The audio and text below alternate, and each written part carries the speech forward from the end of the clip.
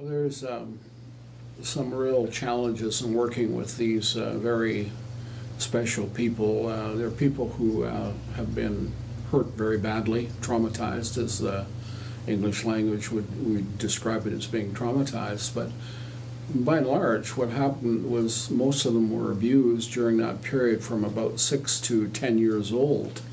And when that happened, these young children had no experience with any, mostly sexual abuse it was.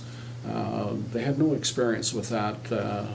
They didn't have at the time cognitive thinking, so at that point in time they hadn't developed the ability to reason their way through. So the best that they could do is to close off what was happening to them. And so that was a challenge, because in order to prove their claim, they have to be able to specifically say exactly what happened to them and in the time, in the moment when this was happening. So for example, if one of the supervisors was abusing this person by taking them into their room and taking their they had to specifically talk about each one of these incidents that happened to them. Well, the way the mind works is it blocks this stuff off so that the child isn't in that place where, in a sense, adults would say you'd have a nervous breakdown. So they close that part off. The child in their adult life doesn't remember any of this stuff. They're afraid to look at this stuff because it's all trauma. And so part of the work that we would do with the client would be to help them to feel comfortable with us. And one of the big things with these clients is they have no trust, because the moment that abuse happens, they feel unsafe. Their world of safety falls apart, and they have no, what we would call, trust. So nobody around them, they can trust nobody around them.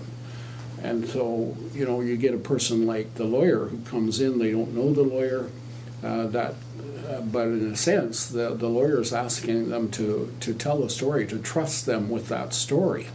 And the individual has a very difficult time doing that. And part of the advantage I had was because I was First Nation.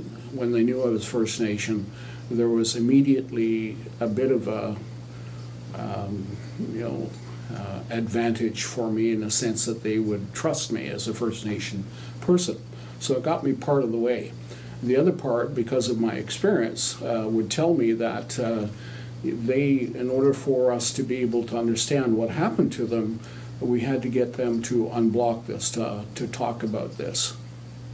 And we understand, of course, that there's a child within us, that at around puberty, that child begins to develop into the young adult. But there is a child there, and that child is badly damaged.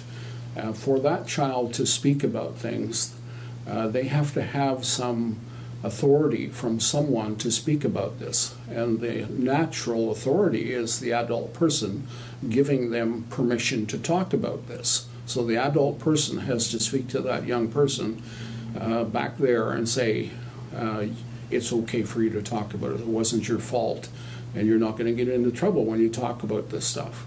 And then things open up, and the adult can see then what happened to the child, because the child then unblocks this stuff.